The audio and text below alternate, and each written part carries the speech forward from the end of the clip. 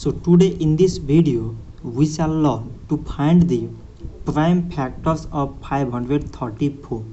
So at last it contains even number 4. So these whole numbers are divisible by 2. 2 times 2 means 4, remainder 1. 1 3 13. 2 times 6 means 12, remainder 1. 1 4 14. 2 times 7 means 14.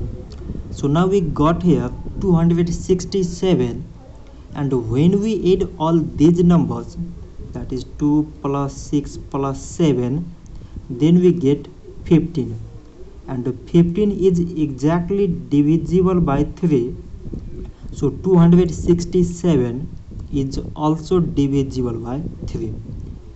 3 times 8 means 24, remainder 2.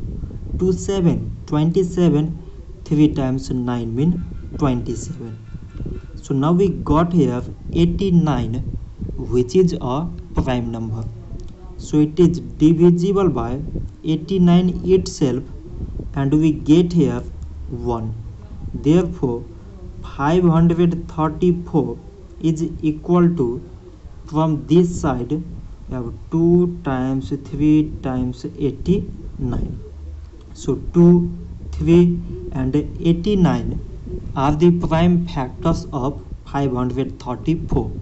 So this much for today, and thanks for watching.